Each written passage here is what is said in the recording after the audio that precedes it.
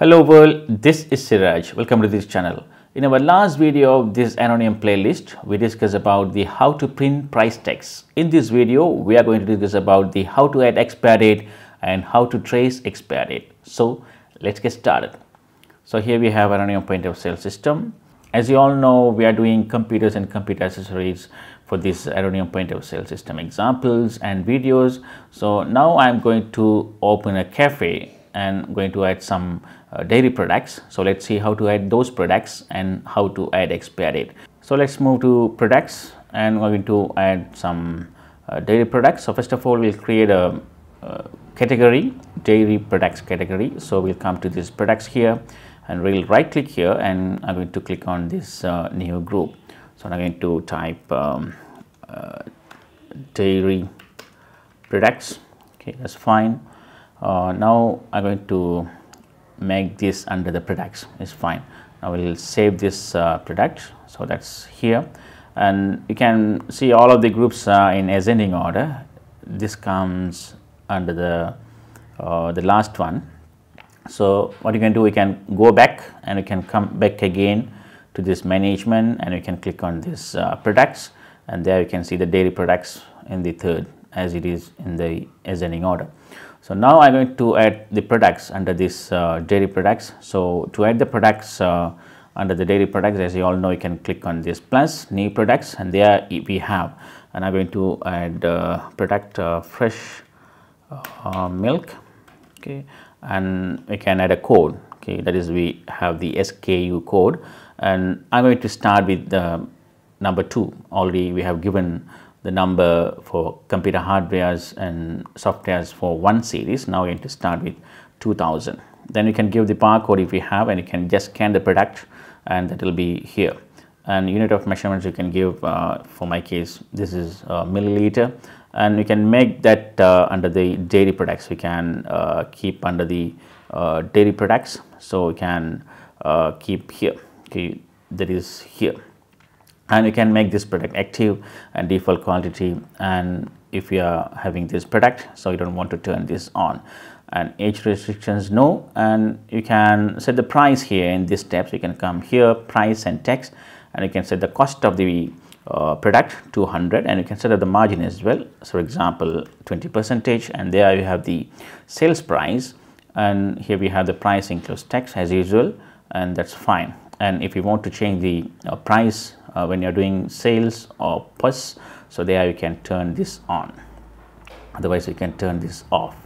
And print stations comments we can make as usual, and here we have image and color. Then if you have any image, you can browse and you can set this, you can watch my previous videos and you can have the detail look on that. And now everything is okay, and now I'm going to click on this save button and you can have the products there. But in my case, I'm not going to save this product here, but I'm going to import certain products. So here we have Microsoft Excel CSV file. Okay, so if I open this file, here we have this file, and here in this CSV file I have the name and product group, SKU code and barcode, measurements, cost, markup, price, and other details. Okay, so I'm going to import this CSV file to Aronium point of sale system, so I don't want to enter all these dairy items here. So let's close this one, and I don't want to save this. Already I saved this product dairy products file. So we'll go back to Aronium point of sale system, and here we have the import. I'm going to click on this import, and there you have to select the CSV file. So for example, if you have the XML file, extensible markup language file, we can select that file as well. But in our case, we have the CSV file. So I'm going to click on this select file and going to select this dairy products. Okay, so now I'm going to click this open, and there you have all the fields. We have name, product group, SKU, barcode, exactly the same order that we have in the CSV file. Everything is okay. Now we have a couple of questions here, and what happens if duplicates are found, and we can make that skip duplicates, or we can merge that duplicates into one item. Then here we have another questions. Create documents from specified quantity. Sometime you can make that as inventory count and purchase. Okay, we don't want to worry about that. Okay, so for my case, I didn't give any inventory. So later we are going to add the inventory through the purchase. Okay, so we'll come down, and here we have the preview button. If you wish, we can go for preview, and you can come down again, and there you can see all my product there as it is in my CSV file. So that's pretty cool. And now it's a final step. We have here import button. Then you can click the import, and it will take a couple of seconds, and there we have a 20 item imported successfully. Okay, now we can close this dialog box, and there you can come to the dairy items. Then you can see all the products that we have here, 20 items. So we're starting with 2000 series. Okay, that's fine. Now if I want to do any edit on this product, you can just click on this one, you can click this edit product, and there you have all the items, price, everything we have here. That's fine. Now we are going to purchase one of these or two of these items, and let's see how to add expire date. So now I'm going to go to these documents, and now we are going to purchase some dairy products. So we'll go to add, and then we are going to select the purchase. Okay, we are going to select the purchase, that is one of the expenses, and now I'm going to click on this OK button, and now we have the invoice. Now we are going to select the items. Okay, now I'm going to add the number 2001. Okay, we'll select from all. Now we can give the same number 2001. There we have Pelvasa fresh milk. Then we can double click on that, and I'm going to buy 30 we will buy 40 items, and there we can add the price before the text. Okay, already we have given this 200, that's what it is here. Okay, it is appeared here, and if you want, you can change here as well. Okay, it doesn't matter. And the total price 8,200 into 40, and here the way that you want to add the expire date. And now I'm going to give say for example it's 1 week time, then the expire date is 14th of March 2025. That's pretty cool, and you can add OK. That's fine.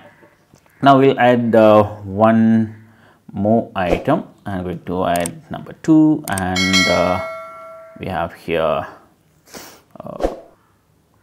Lucky cool milk 1 liter. Then we are going to buy another 50 item on that, and the expiry date also in the same date. Okay, now we'll add Kotmale drinking yogurt, and we'll double click, and we'll buy 100 items. Okay, and we'll add the expire date a little bit earlier than the given dates. We'll make it as 11th of March. That's fine. Now we'll click OK, and going to add another item. Okay, Ambivella cheese, and this will purchase 100 gram, and now I'm going to add the expire date. Okay, something 20th of this month, March. Now we'll click OK. Okay, now we'll purchase all these items, and we'll note it down the code of these items, 2001, 2, 3, and 4. Okay, and now I'm going to pay this amount right now. Okay, so make it as paid, and you can select the supplier here. So usually I'm going to buy this item from IKEA. Okay, I'm going to select this IKEA, and then you can click on this save. Okay, the total amount is 35,250, and we'll click on this save button, and that is there. Now we'll come to the stock, and I'm going to click on the dairy products. In the dairy products, here we have no items, so we'll click on the refresh. Here we have the items. Okay, 2001 to 2004, we have the quantities here. Now we'll make the sales. Okay, now we'll make the sales, and I'm going to make the sales 2001, and we are going to, yes, I have given the price change is allowed when we are going to make some sales, so we'll take this same price, and the unit is not 1, but we are going to sell 10 items from this. Okay, Okay, and we're going to add another item 2001, and the price also same. Okay, I'm going to sell about 5 items. Okay, and we'll make 2003. Okay, the price also same, and the quantity this time we'll make it as 10. Okay, that's fine.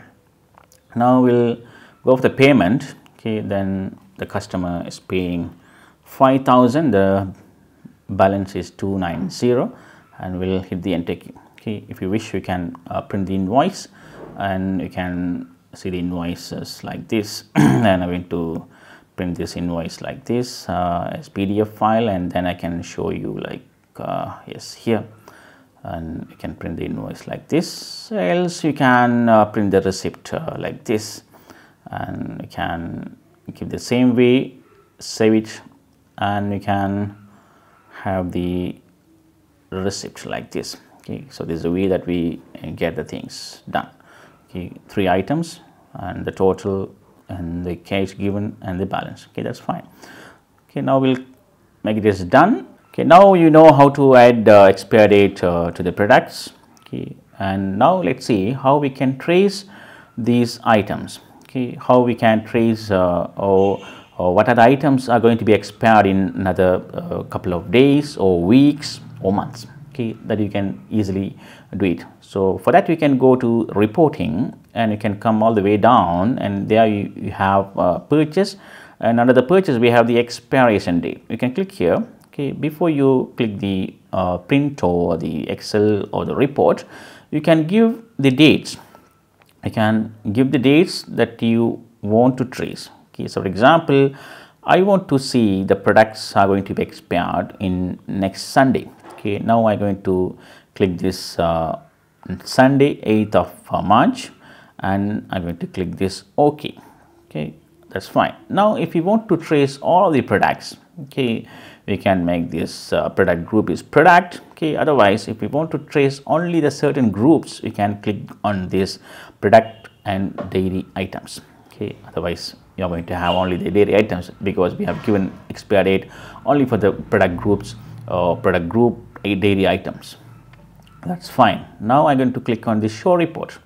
Now if I click show report, okay, we don't have any products here. You don't have any products here, because none of the items are going to be expired before this date. Okay, so now we are going to do some changes here. I'm going to make this 15th of this March, and you can click OK. Now we are going to click on the show report, and there we have items. Okay, now we are going to have the items. So we are going to have the the deadline we have given 15th of March. So here we have 2003, the Cotmala drinking yogurt 200 milliliter are going to be expired on 11th of March. Okay, another one 14th, and another one 14th, same date. Okay, earlier we have given the date 8th of March. Okay, so we have no expire date products under the particular date that we have given. Like that, you can trace out the expire date products. Okay, now we'll do one more thing. Okay, sometime we can buy the item by batch wise. Okay, so that you can separate that. Okay, so in my case, so far the 2003 product code is going to be expired on 11th of March 2025. Okay, now we are going to buy another set of item, okay, which are going to be expired in 12th of March. Now we are going to go to the documents and click on the add, and going to do some purchasing, and there I'm going to buy the same 2001. Okay, I'm going to buy the same 2001. Okay, 2001. Okay, and this time we are going to buy such 25 units. Okay, some specific number, and we are going to set the expire date on 25th of March.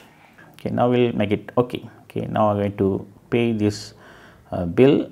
I'm going to click on this save. Okay, that's fine. Now we'll go to reportings. I'm going to close this one. So remember, so far in 2001 we have only 40 items which are going to be expired on 14th of March. Okay, but recently we bought 25 items. Okay, the date of expirations is 25th of March. So now I'm going to close this one and we'll run the same report, but now I'm going to give I'm going to trace before the end of the month. I'm going to see what are the products are going to be expired. Okay, and we're going to click OK and we'll click on the show report. Okay, now I'm going to zoom in and now you can see two items. Okay, two set of 2001 here. The first one is 40 units, okay, which are going to be expired on 14th of March 2025, and like that we have another one 2001, and recently we bought 25 items which are going to be expired on 25th of March. So you can sell all the items which are going to be expired soon. So you can give some offers, or you can give 1-to-1 or buy one get one free. So like that you can make some offers. So far you know how to add expire date and how to trace expire date in Aronium point of sale system. Hope you all have enjoyed this video. If you love this video, hit the thumbs up button. If you are new to this channel, click the subscribe button and don't forget to click the ring bell. Then you will be notified of my brand new videos. Thank you very much guys. We'll meet in the next video. Goodbye for now.